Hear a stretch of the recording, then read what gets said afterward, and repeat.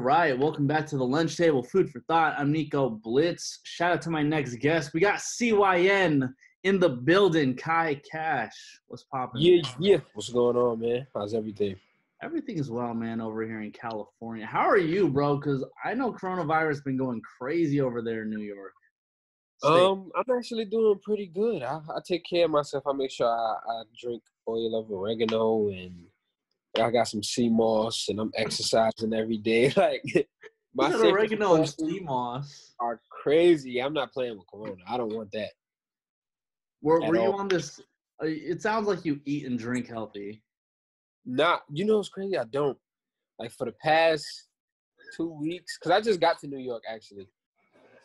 So for like the past 2 weeks, I just been bugging out. I've been eating nonsense. I drink a lot of water though, but like I've been just drinking lately in general, going to bars and shit like that. Like just having. He's like, man, I've been indoors way too long, bro. Yeah, and I had to get up out of there. But other than that, I make sure I take care of myself. Like I make sure everything is balanced. Like this morning, I went to go work out for like 2 hours. If not every day, then every other day, I make sure I go work out on top of all this the oils and things that I'm taking. That's what's up, man. So you got workouts, you got the rap shit. Like your days must be pretty packed. What's your daily schedule look like? I get up early. Like now, I don't know. I randomly wake up at like 7 a.m., but I don't usually stay up. I'm not gonna lie. So I will wake up, check something random like my email or something, and then I go to sleep and then wake up again at like 9. I may go work out. Depends on how I'm feeling. If not, then I'll start like figuring out what I want to do today. And when I say what I want to do, it's usually in terms of creativity because a lot of people don't know that I make a lot. Well, I damn near make all of my like graphics and cover arts and like all of that stuff. So if I don't know how to do something, I'm spending my time on YouTube learning how to do it. Like, it was yesterday, I think? Yeah, yesterday morning, I downloaded Adobe After Effects because I was trying to figure out how to make a 3D logo, a revolving 3D logo. Just for my I just dropped a new single. It's for my audio. I put an audio only video on YouTube, and I wanted it to be a revolving moon, and I figured it out. It took me. So you did the video? Yeah, The No Remorse, like audio only video on your page. Yep. That's dope, bro. Man, look at you, this one man band. Yeah. Cuts costs like crazy. Okay, and I like learning. So let me ask you: Do you produce your own stuff too? No, that's the only thing. Okay. But that's next. That's next for me. Yeah, I was about to say, man. Between you, obviously, like rapping and doing your own graphics, like if you were doing the production and whatnot too, it's like, bro, it'd be crazy. Powerhouse, super powerhouse. Yeah, man. So, as I was mentioning to you, like before the interview, I actually had your cousin Nico Brim on here. Shout out to CYN. Like you guys are dope, man. You guys are like, I feel like I'll give you guys a couple of years before everybody knows about the CYN collective. Yeah. But how did you guys even start CYN? You know, it was crazy. It was like an accident. One day it was the summertime, probably like 2011, 2012. And we was doing, I forgot what it was that we were doing. It was just something crazy. Like we were just kids. We was doing something crazy. And somebody just called us like, what CYN originally meant, like they called us that. It was just like, yo, y'all those CYNs. Like, and we was just like, you know what? I like how that sound. Like we all like how it sounds. So we was just like, nah, we're gonna just call ourselves CYN. And then as time progressed, it just got bigger and bigger and bigger. We started doing everything under the CYN umbrella. So it turned into a real corporation. So now it's just like CYN is us, all of us. But yeah, I mean, I think you guys kind of got like King Combs. I know you guys got NBA players in CYN too. I'm like, bro, they be getting everybody in here. Yeah, man. You know, we're just a welcoming group, and we just have genuine relationships with a lot of people. So even if they're not really CYN, the associates list is crazy. Yeah. Crazy. Who was the most recent associate? CYN's most recent associate. I gotta be put on, bro. Oh, Sway. Oh, okay. Yeah, that's now that I think about it. That's Sway. Facts. Shout out to Sway. By the way, you and Nico both killed your freestyles on Sway, bro. Thank you. That's where the affiliation came about.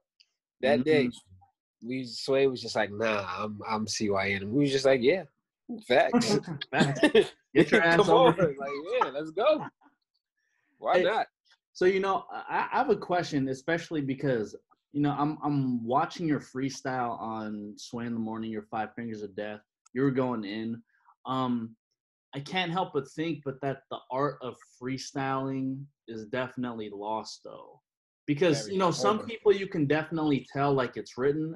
Other people, it's like it's written, but, like yourself, it's performed so well to where it's like, okay, this doesn't seem like, like written or whatnot. But it's like, what's your take on, like, the art of freestyling and where everything's going in terms of that in hip-hop? In all honesty, I like it in general because even if it's written or not written, we just get to hear what the artist, like, what your content is off of a song. Like, can you really rap? Do you really have the ability to, like, are you a lyricist? Are you just a cool rapper? Do you suck? Are you like, yeah, it's just like, for me, it's just like, nah, what I like watching freestyles. I've always been into freestyles. Like, God bless the dead, Juice WRLD, we can all tell that he wasn't, like, none of his stuff was written, but he was hard. Like, when his freestyling ability was crazy. Nobody could take that away from him because it's just like, anytime you hear a freestyle coming from him, it's just like, he's just like, yeah, he stopped. You just know when when it's not a written. You feel me? And then you have people like, I don't know if you ever seen the King Los freestyle. I heard a King Los freestyle. Yeah. That's another person that he has a great writing ability, but he does things like he'll tell you to throw words at him and he'll rap with every word you throw at him. Like, I just like, it's a sport for me personally. So I feel like it's in a good space. It just depends on who's freestyling to kind of to show you, like, okay, was that worth watching or was that just like complete nonsense? I would never tune back in. Like, just going hella off topic and shit. Like, what the fuck is he talking about? Yeah, like, all right, yeah, I'm zoning out. But nah, freestyling I feel like it's personally in a good space. Okay. Well, you considering it as a sport, I'm assuming you've been doing it for a long time. You've been rapping for a minute now. When did you start? Really? I started rapping when I was 3, really, but as a young 3? kid. Like, 3. I made my first song when I was 7. I might have it. Hold on. Oh shit, we getting the exclusive. Yeah, I might actually have it on my. No, I don't have it on my. Nah, that's all good, bro. Damn, what was the song called? We didn't even give it a title. You just made it. It was just our names, like. But that shit was hard. I'm not gonna lie to you. I don't know if I can curse. Sorry, but that's all good. Nah, that song is tough, super tough. I'm gonna see if I can find it. So started at around 3, made your first song around 7. 7, yeah. And then from there, the rest is just history. Yeah. So you were like rapping in high school and whatnot, huh? Battling people? Not really. What's so crazy? In high school, I was like more so like shelled. I was kind of scared to like broadcast my talents a lot. I didn't really start going crazy with the music until like maybe my senior year in high school. And then I started to open up and I started releasing more music and figuring out how to get my stuff on DSPs and SoundCloud and stuff like that. That's when I kind of like really opened the door for myself and just came out. And I'm rapping whenever, wherever. And I'm just having fun with it. I'm loving what I was doing. But it was more so the end of high school. College, I was big. Like I'm really, really, this is my life. I'm a musician. Like, I'm an artist. Okay. So was it really just like understanding a little bit of the business aspect that made you really want to go full force? That, and it was just me. It was me just being in my own head. I just had to gain that confidence of being able to just like go out there and really just do it, because I was good at it. I know how to write a verse. I know how to make a song, but it was just like when it came to broadcasting it, I was just like, nah. I was scared of criticism. I was really scared of criticism, man. And it's still something that bothers me kind of to this day, but it's just like, it doesn't bother me to the point where I'll not perform somewhere or something like that. Like, Yeah. I was just like, all right, it's a critic. Well, I think when it comes to criticism, you have one of two things to do. One, you can either shell up because you are fearful of the criticism, or two, once you get the critiques on you, you learn from it and you learn how to grow. Exactly. And that's how I look at it now. Now that I'm old enough, it's just like, all right, if somebody doesn't like something, I may take into consideration what it is that they don't like. But a lot of the times, not even the boast, most people like what I'm bringing to the table. So it's just like, I don't really have to deal with too much criticism nowadays. Mm-hmm. But it still comes, nonetheless.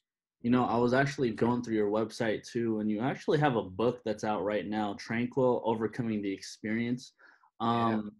And the book details your experiences with anxiety. Mm-hmm.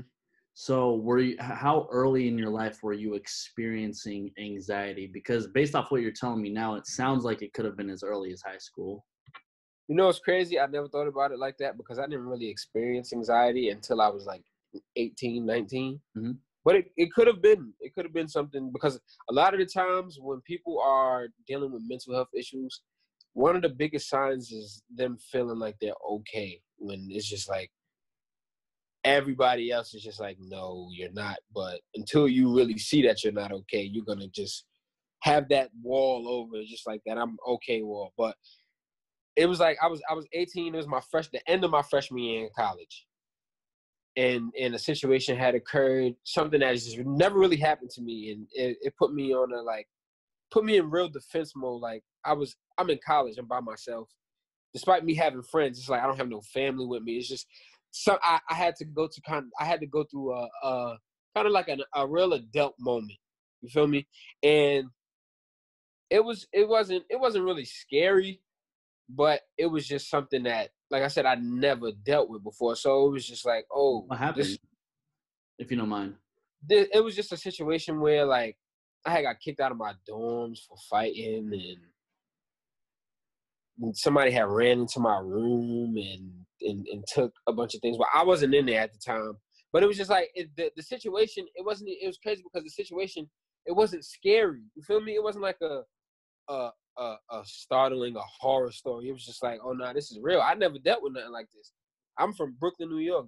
That's one of the craziest places. So for me to go to college and then start dealing with having to fight and do all types of things of that nature, it was just like, nah, this is crazy. And then it just got to me, because it's just like, damn, I really got to figure this out on my own. I'm an adult. Like, this is really adulthood. They say college is like your first step into being an adult, but it was just like, really, yeah, you're an adult. You have to figure out everything that's going on. Mind you, it's like 2 weeks of school left at this time.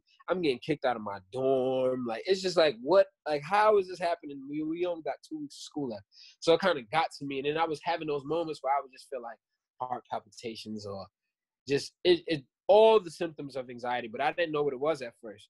So I would go to hospitals and stuff like that just to check on myself, shortness of breath. And then they'd be like, oh, you have anxiety. They try to give me medication and stuff like that, but I don't like meds. I'm not taking no meds. If I took a med, it probably was a day. But other than that, I was just like, yeah, this is not for me. I'm going to just figure it out on my own. And then I started to figure it out as time progressed. And then I just wrote the book about it, because I was able to overcome the experience. So how did you overcome the experience? Many tactics, which are indeed in the book. But it's just like, I did first was just getting in tune with, like, funny things, being able to watch funny movies and be around friends, just to take your mind off the anxiety. That's really what the mental issues are. It's like your mind. You have to be able to control your mind and not let your mind control you. So I try to do things like that, workout, exercising, because it just boosts a lot of endurance and stuff like that. Writing, journaling was very important, how I felt in the times. And then, like, burning the pages or throwing the pages out after writing everything I felt, or even keeping the pages just to have a whole book of my whole experience in general, and then looking back later once it's like I dealt with it. I actually went to therapy also, but therapy didn't work for me because I just felt like it wasn't enough time in therapy. I was going to a therapist once a week, and I'm dealing with anxiety every single day. So it was just like, I'm just going to figure this out on my own. Like, I even took up meditating. Like, I started to meditate, listening to like 10 hours in meditation music on YouTube and stuff like that. I always pray. So prayer always worked for me. But even speaking to like family members, it's just a bunch of different routes that I was taking at the same time, because I was really determined to relieve myself of all those feelings, because it just wasn't something I was fond of. And then I figured it out. Yeah. Well, I think what's great about, I mean, first of all, like, congratulations for overcoming your anxiety. That's huge, bro. And I appreciate you sharing everything with me. But like, the fact that you had, or you realized that there are so many different things you could do, from meditation to talking to a family member to even testing out a therapist, right? Yeah. Or, you know, working out, like, you leave no excuse for trying to overcome any personal battles that you went through. Yeah, exactly. And to me, that's something that all of us should really have a mind state towards. Like, you know, like, no matter what your situation is, there's always some way that you can get past this situation without resorting to medication, without resorting to like any other crazy shit, you know? Exactly. And that's what I was big on. I was just like, I want to figure this out on my own. I was just determined. Yeah. Well, shout out to you, man. That's crazy. Congratulations again. Your 2019 album, bro, Birth in the Burrow. My favorite record. Well, I was looking through the track list and I was like, oh shit, he got Pusha T on the track. So, you know, I obviously listened to that record, but I was like, bro, like, I don't know, Guy Cash went super fucking hard, dog. Like, the between the beat, between you getting a first and a third verse, and Push really complimenting your first verse too, I was like, yo, this is a really dope song, bro. Thank you. Good looking. How'd that song come about?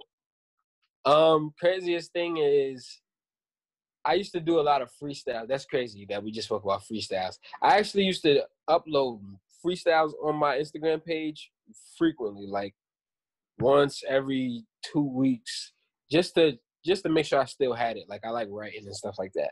And Pusha T was one of those people that actually was somebody that tuned into my freestyle. So, like, probably the end of 2018, early 2019, I had posted a freestyle and Push had commented on it.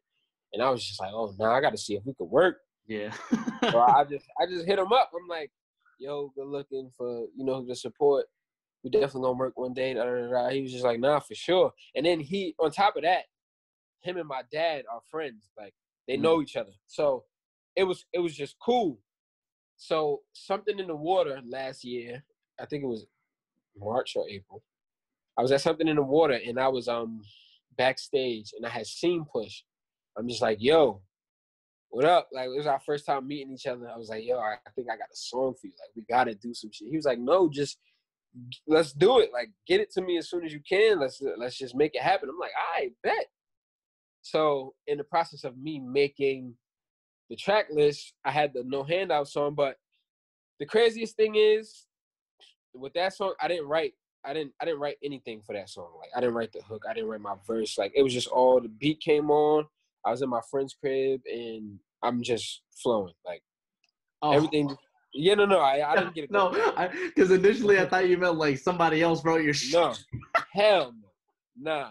It was just like me flowing. While the beat is playing, I'm just rambling. Even my first verse was a lot of ramble. Like, that's why I wasn't so lyrically, like, driven, but I did that, and I'm just like, yo, I feel like this might be a hard song for Push. Sent it to him. He was like, nah, this is it. He was like, I'm on this ASAP. Like 2-3 days passed. He sent a picture of his notepad with his verse on it, right? Damn. So I'm like, oh, nah, it's real. And then like the next day, he sent this verse over, and I was just tight because I'm a lyricist, so I'm just like, oh hell no, it's no way I'm about to let Push kill me on my record. Yeah. So I went back. I'm like, all right, my third verse is gonna just be a little harder than my first verse, but he was just like, nah, the first verse. He's like, the first verse, you killed that first verse, and I was just like, all right, man. Bruh, Kai, it sounds like you weren't trying to get control. You weren't trying to get that control verse on your shit. Not at all. I was not letting it happen. I was not. Bro, when I tell you I was not with it, I'm like, yikes. I'm like, nah, it's over. I'm not letting Push. I'm like, I'm not letting Push do me like this on my own song. Crazy thing is, I had sent him a different version with a whole another first verse. It was more lyrical, and he was like, "It's hard, but nah, don't change nothing." So I was like, "All right, bet." So I just circled back, and the rest is just history. Is there anything that you picked up from that particular experience?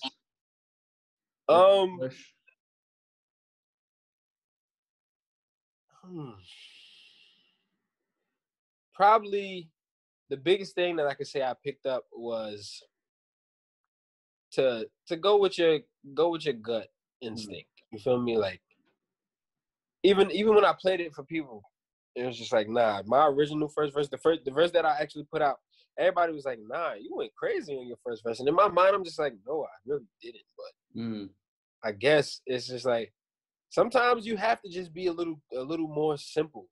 Especially nowadays, I'm like I like to use a lot of words and do stuff like that. But I guess that first verse was just, it related to a lot of people. So a lot of people was just like, nah, you just went crazy on this song. So that's probably the biggest thing I took from that whole experience. Yeah, because then you sound so raw and passionate on it. And like, if I'm being honest, it's like, you know, as you were saying, it wasn't like the most lyrical, but then once I was just listening to it, I was like, yo, like, he's going in right now. Good looking. Thank you. I'm happy you kept that verse on there, bro. But you know, you got the song No Remorse out right now. Samples The Footprints by TOK. Dope record. How'd that record come about? Craziest thing is, it was during quarantine. I probably made that song in like April. And this was before the George Floyd incident. This was before all of this stuff. So me, I like to reflect the times in all my music. I like to talk about what I'm going through, what I see going on around me, experiences that I've had. So one day we was just in my cousin's crib, and it was me. We have a little studio set up there, and we had a producer over there as well. So I was making like trillers at the time, and I decided to use the actual Footprint song for a trailer. And then I'm like, nah, nobody ever sampled this song. So I'm like, you know what? Let's sit down and actually sample this, but let's make it modern. So I just let him do like everything when it came to the production. I told him what I wanted, how I wanted it, and he just did it. And then I started writing, and I laid the song down, and I'm just like, nah, I feel like this should be the next release. And then on top of that, the Black Lives Matter thing started to erupt. So it was just like, okay, this seems like the best song that I could possibly release, because anything else right now is such a sensitive time. It's just like it can get rubbed the wrong way.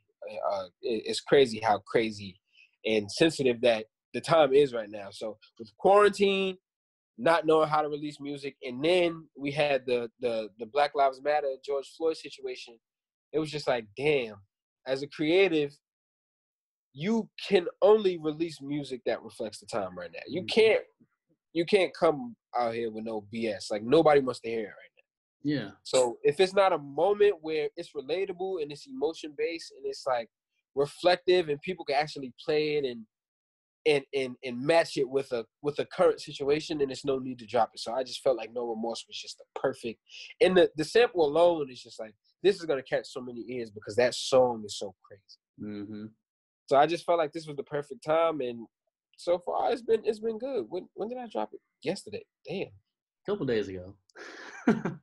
Well, no, yesterday. Wow. Oh, yesterday. I dropped the song yesterday. That's crazy. Nah, wow. It feels like it was like 4 days ago. Yeah, right. Well, I mean, I really like the fact that, you created that song back in April, because I really like what you were saying, how rappers or musicians especially, they should be reflecting the time about what's going on like at this moment of time. What I don't like is when people do it for clout. Yep. For instance, like when Kobe died earlier this year, like maybe the next day people were dropping RIP Kobe songs, and I'm like, I don't know about this, man. You know what I Yeah, mean? that's a clout moment. And that's another thing too. Like I like to be genuine with mine. I wasn't dropping too much music as soon as things started to occur. It's like I'm taking my time with it. Of course, I can't just sit still because this is my career. This is how I make money. This is my passion. So I have to release content. But it was just like I have to release content that makes sense. And this was probably the most sensible content I could have released at the moment. Yeah, it seems like everything just came at without trying to sound insensitive, everything just came at a perfect time for no remorse. Exactly. And it's natural. Mm-hmm. So, me being a Filipino American who absolutely loves hip hop, right? First of all, hip hop is definitely Black culture. Came from your side of the United States for sure. Facts. I've always come to grips, like, I will never truly understand the Black experience for a Black person who lives in America. So, from your perspective, like, what's it like being a Black man in America? It's definitely difficult. I feel like that's the best way to describe it, because it's like not even just being a Black man, just being Black in general, because we're set back so many years. And this current situation helped me realize what systematic oppression really was. Because it's like no matter how you put it, in order for Blacks to level up, we have so much we have to do first. Because in every scenario, no matter what the situation is, unless it's something that we make on our own, it's like we're set back. When we have a Black billionaire, millionaire, if they make certain decisions, it's easier for them to be blackballed and everything gets wiped away. It's easier for them to be sent to jail on false accusations or just whatever the negative narrative was in their lifetime. That's what everybody remembers, right? Mm. And it sucks because we see it happen every day, every week, every month, every year. And on top of that, it's just like outside of classism, you have environmental status, right? The whole redlining thing, which is another thing I just learned about. We're put in these environments where everything is damn near poverty stricken. That's why all hoods have Kennedy Fried Chickens next to the liquor stores, next to the mom and pop delis, next to whatever the statistical, stereotypical scenario may be. And then outside of that, we basically live on eggshells in the sense of a lot of things that there's a lot of things that we can't do that other people can do and get away with. Like, I forgot what movie I was just watching. No. I was watching 13 Reasons Why, right? And they had a scene where the whole school was rioting against like the police in the town or something like that. And it was just like, it was so subtle how the riot was. It was just like everybody was having their way, doing whatever they wanted to do. But we all know the narrative for a Black riot, or if it was a Black scenario. It's just not even to go too deep. It's just like everything for us is harder, which is why we have to work as hard. Not saying nobody else works hard, because everybody works hard in their own way. But it's like we have so much more to show and prove. We have so much more trauma attached to us. This is why Black on Black crime is just so crazy. Even things like that. You have situations where we scream Black Lives Matter, and then when you go to the hood, that Black person killed the Black person from the block that he doesn't like because of their territorial history. You feel me? Black people don't know how to really reward a successful Black person. A successful Black person goes back to their neighborhoods. They're on on watch. You have to be attentive. You have to pay attention to everything that's going on, because you have those people that still love you from your neighborhood, but then you have a lot of people that is like, why you never came back to the neighborhood? Why you didn't take us with you? Why you didn't do this for us? Why you didn't do that? You a sellout. You this, you that. It's just so much embedded in our brains that we have to kind of like, it's gonna take a long time, and it takes everyone individually to want to realize that it starts with us. You feel me? It starts with us, no matter how we put it. And with us, it starts in yourself. It's individualism. You have to be able to, if you have an op outside, you got to be able to be like, you know what?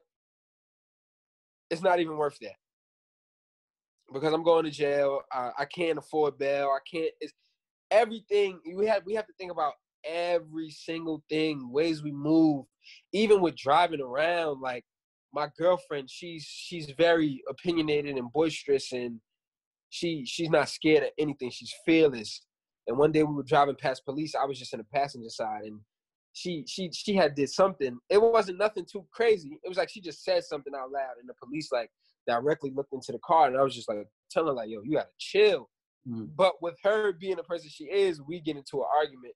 But I just had to let her understand, like, yo, you have to understand, it's different because of who we are. You're a black female. I'm a black male in the passenger seat. Although the police can't do, she was like, the police can't just come and search the car. The police can't do. I'm like, we know they can't, but that doesn't mean they won't. You understand? Because of who we are, because of the color of our skin. They will easily, they can't do it. We see every day what police can and cannot do. They do whatever they want. And then it's just like, oh, they get fired. They're on paid leave. Oh, he's suspended for 3 months. She's suspended for 3 months. There's no real justice. So that situation in general, that was one of the situations that really had me like I was just upset, because I was just like, damn, we really have to live this way. Like, when I have a kid, 9 times out of 10, I'm going to have to tell my child, like, listen, these are the things you can and these are the things you can't do. You shouldn't do rap. I'm not going to tell you can't do this, but you shouldn't do this. Do this on your time. Don't do this publicly, or just be aware of everything, because even the privileged black children, it's just like, you're black at the end of the day. And that's just it sucks, but that's just the reality of it. And I'm very happy at where we've come with the whole marching and everybody being a little more just tapped in with each other and being for each other. Even though it didn't take a whole turn for the better, it's like we see the progress in the situation, and it's difficult, but we strong, so we know how to get through a lot of things. We have to be able to change what we have at home first before we can even expect anybody else to change anything for us. And that's just how I feel about it in general. Amen to that, man. I think that 2020, rest in peace George Floyd, rest in peace Breonna Taylor and everyone else. But I think that 2020, especially because of these deaths and the many more, I think we're starting to see a turn in the way history is getting written. We're nowhere near the change that we want, but at least from my perspective, I see that the change is like starting for sure. Yeah.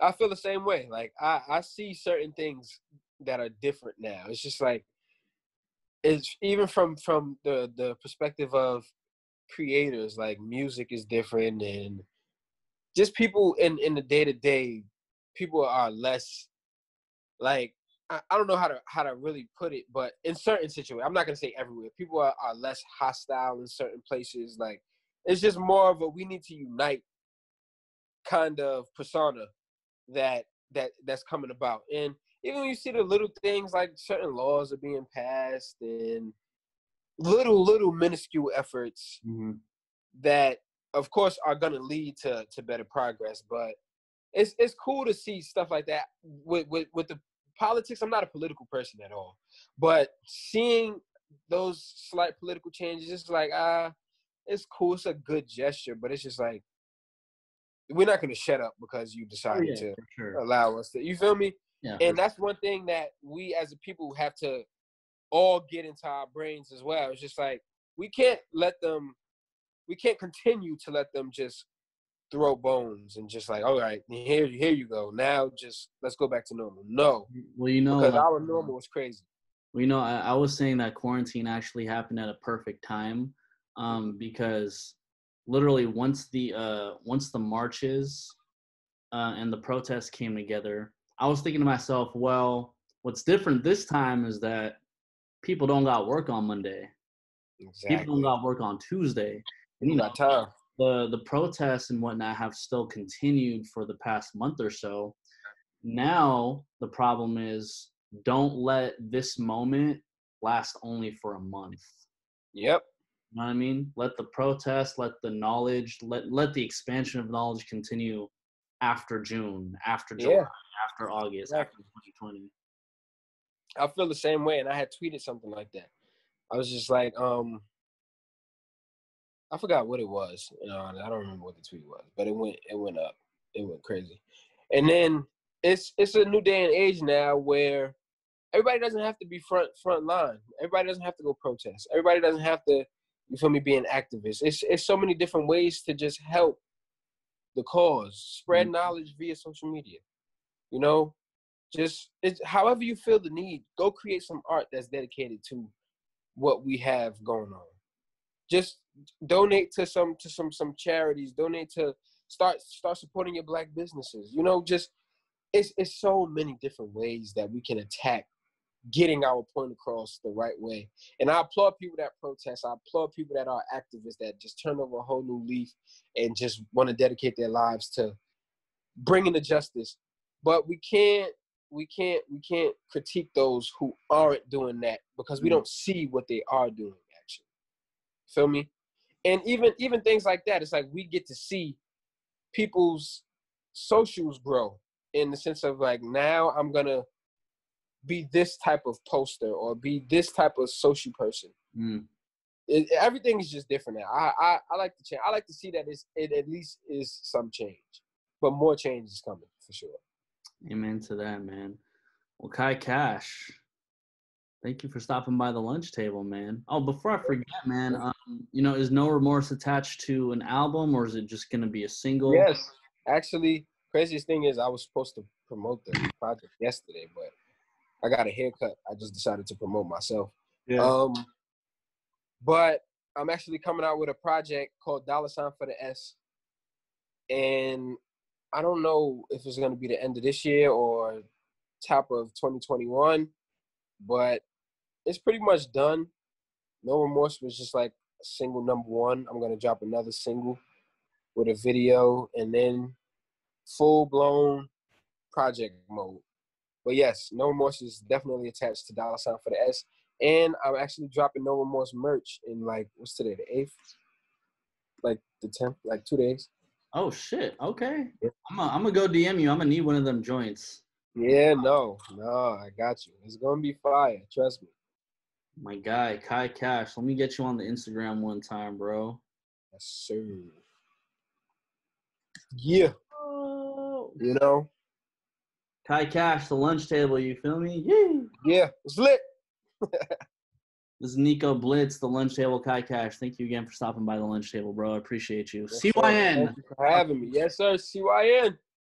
Let him, my man.